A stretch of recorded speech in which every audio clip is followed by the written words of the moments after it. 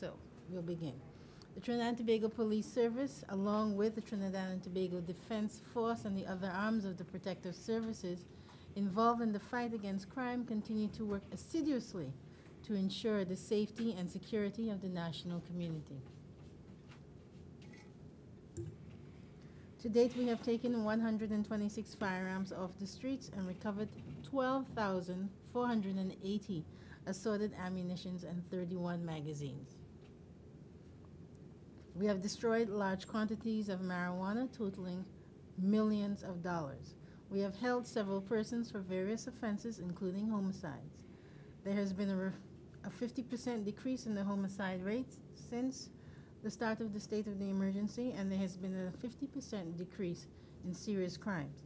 There has been a suppression of the incidence of gang-related homicides during the period, as there has been a successful disruption of gang activities, which has allowed enforcement agencies to gather critical intelligence.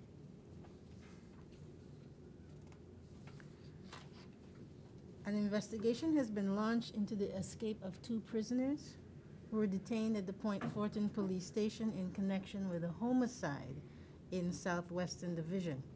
This investigation has been launched by the ACP for South, Southwestern, and Central, Mr. Fitzroy Fedrins. One of the prisoners, what I would like to do is give you a description of the prisoners. One of them hails from Palo Seco, and the other from Santa Flora.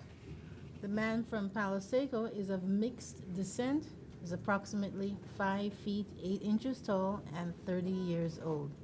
The second man, who is from Santa Flora, has short black hair, also mixed descent, athletically built, and approximately 5 feet 8 inches tall. He is dark brown in complexion.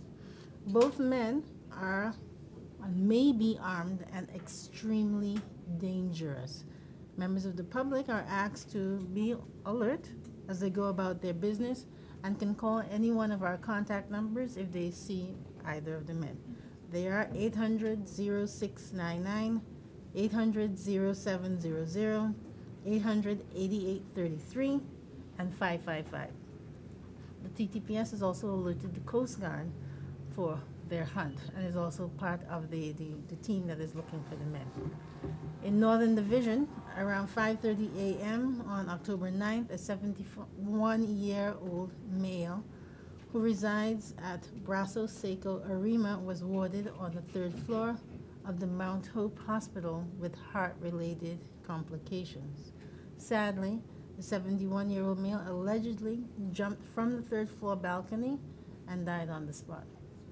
Police officers from the St. Joseph Police Station responded, reviewed the body. Investigations are continuing. Now on to some good news. Celebrating community building relationships is the theme of the Victim and Witness Support Group official launch, which will take place tomorrow from 1 p.m. at the San Fernando City Hall Auditorium. So we're also inviting members of the media to attend and also the public. You will recall that Margaret Sampson Brown, who's the manager of the Victim and Witness Support Group, spoke at length about the unit and a lot of the work that they do in terms of providing services, not only to the officers and the civilian staff of the Trinidad and Tobago Police Service, but also to the victims and witnesses of crime. So I'd also like to invite the public to that. I think I'm going to ask Mr. Captain Alexander to now give his update. Hi, good day. Over the last 72 hours, the Defense Force conducted a total of 85 patrols in several areas of Trinidad and Tobago. In addition to the usual areas of patrol, the Defense Force also patrolled Point Fortin, Labre, Rusilac, Quinam, Los Iros, and Cedros. This was supported by 2 coordinate search operations, 18 maritime, and 5 aerial patrols in and around the coastline of Trinidad and Tobago. At approximately 3:55 a.m. on the 9th October, Coast Guard vessel CG-027 slipped berth from Stobles Bay to investigate an alleged stabbing incident on Gaspergandi Island. 2 females and 1 male involved in the incident were taken back to the Stobles Bay, where one of the females was medically treated, while by the duty medic, sorry, and a male suspect was handed over to the Four Roads Police Station.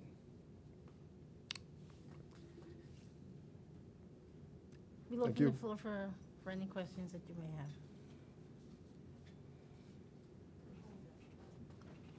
Wait for the mic. Wait for the mic. Hi.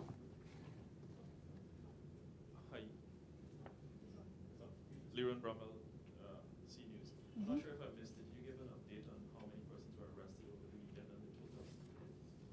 I can give you that figure.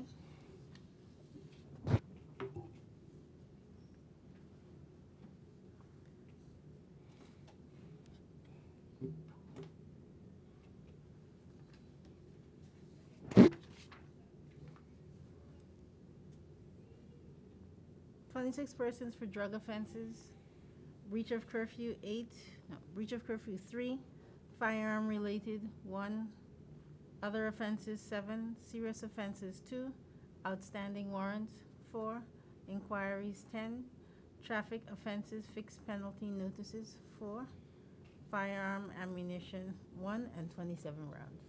And total number? Mean for the period? Drug offenses 787, other offenses 230, serious offenses 788, homicide investigations 61, breach of curfew 236, inquiries 457, traffic offenses 809, ammunition 12,480 plus 31 magazines, firearms seized 126, outstanding warrants 1,143. Mr. Hassan, good morning. You've claimed that there's a 50% decline in serious crimes since the start of the state of emergency. Yes, so we've seen serious crimes as well continue to happen. On Saturday gone, there was a rape of a Guyanese national, again in the Central Division. And we're asking, in light of serious crimes that continue to happen, has anything been put in place to deal with situations like that, and as well as the destruction of arms and ammunition seized during the state of emergency? Can you tell us when that will take place? Because I understand that training for persons has started. Can you tell us? All right, we'll take the first one first. With respect to the incidents which seems to be occurring in the central area, I know for a fact that community police has been conducting a lot of workshops and meetings with residents in those areas to give them some tips on how to protect themselves. We also circulate some brochures and information that we have called Women Be Wise, how to protect yourself, how to protect your home, just to arm the members of the public with some vital information that will help them to stay safe and to stay safe in their surroundings. In addition, I'm certain that we will be looking at increasing more patrols and responses in those areas to make people give them a sense of security in that area. With respect to the destruction of the firearms, a training program did begin this morning, which was the Minister of National Security was the person that delivered the feature address, and that actually training is going on as we speak right now. In terms of a scheduled date for the destruction to begin, I don't want to give a wrong date because I can't remember the date. But soon. All right, and Captain Alexander, one question to you now. You spoke of the incident yesterday at Gaspar Grande. You said 3 persons were brought back, 2 females, 1 treated. Is that female still warded, and can you give us some further information in terms of the suspect and what might have led to the actual stabbing? Those details are not forthcoming. However, what I understand is that the female was actually not stabbed. She did sustain some bruises, and that's it. The male is presently under investigations. However, both females are in good health. I could provide that for you after, yes. Was that a domestic violence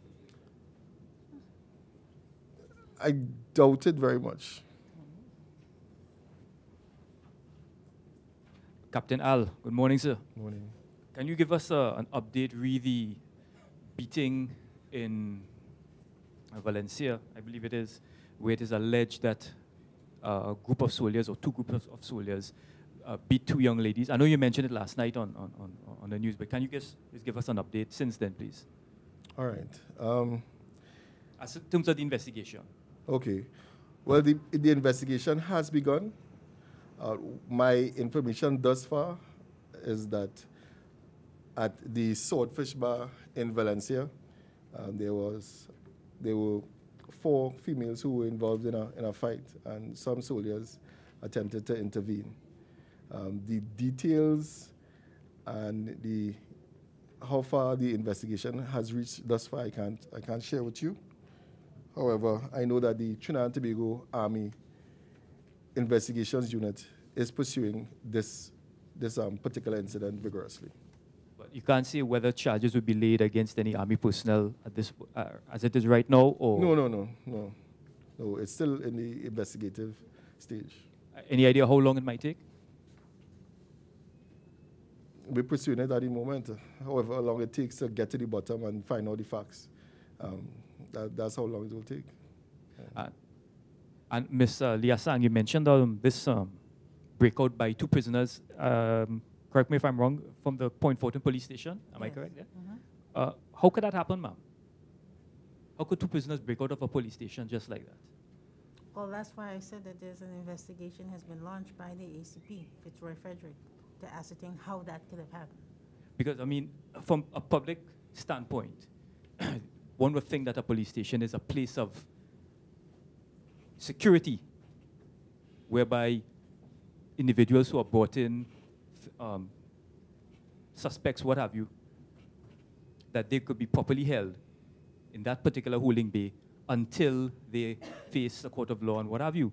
So what confidence then should the public have then in knowing that prisoners could just break out of a police station willy-nilly at will?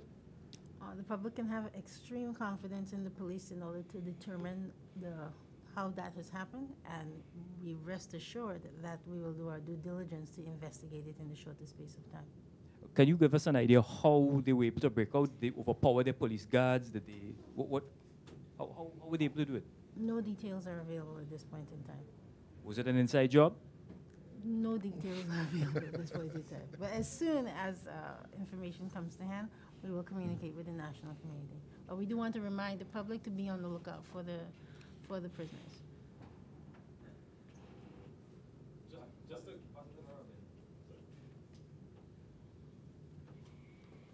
follow up to his question, really. Can you say how many officers were on duty at the time, or if any officers are under arrest at this point for the escape? And secondly, do you have sketches or photos of these guys that we probably can use?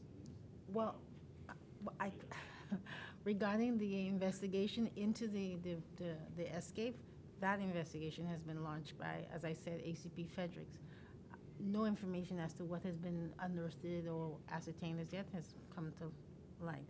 We are, however, getting pictures, and they will be circulated through you all, so that the public can be alerted to who those persons are and that they can contact us if these sites see them anywhere. Thank you, ladies and gentlemen, for your time.